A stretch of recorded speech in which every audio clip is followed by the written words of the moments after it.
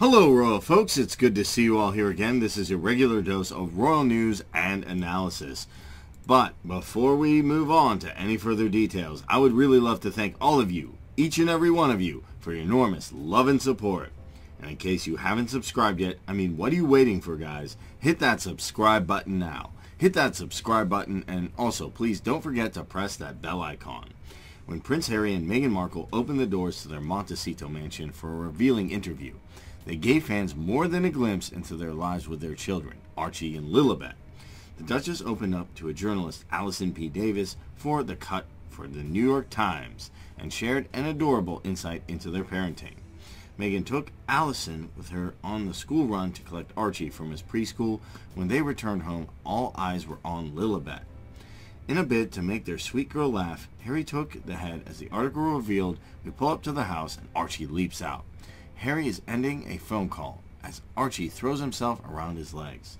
Lilibet, unsmiling with watchful, bright blue eyes, is brought out by her nanny. She is small and also ginger, and when there is a small person in the room not smiling, it is a reflex to do anything to entertain them. Harry starts dancing to his own beatboxing, and Meghan bends down and joins in, and then I find myself doing it too, until she gives a lopsided smile, and we all realize it's a bit strange to be bonding in this way. The moment is fleeting, but resonates with other parents who do anything to make their babies or toddlers smile.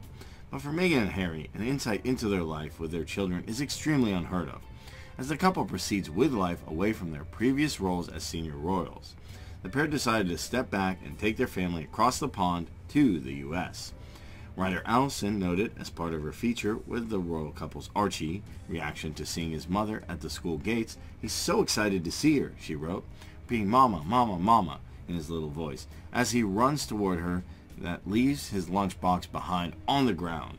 She scoops him up with a big hug so full of genuine emotion that both close their eyes. Despite the ritual of doing a school run appearing very normal, there's one humbling thing that Meghan does do in full view of her young son in a bid to teach him about all walks of life. Allison noted that the Duchess had a black rucksack stowed away containing food and a drink for a homeless man who had been sitting on the corner of a street. She added at a spotlight, Meghan, reaches into the trunk and proceeds a brand new black backpack and hands it to her security detail to give to an unhoused man on the corner. They're teaching Archie that some people live in big houses, some in small, and some are in between homes. They make kits to pass out with water and peanut butter crackers and granola bars. "I ate one," Archie contributes. The Duke and Duchess of Sussex came back to the UK last month for some work engagements. It was during this time that the late Queen Elizabeth died of her old age at her residence on the Balmoral estate. A couple remained in the country for a national mourning period and are thought to have returned to America too soon afterwards.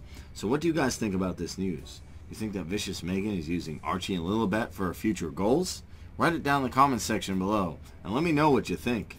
Until then, I guess we'll just have to wait and see if things turn out to be something after all.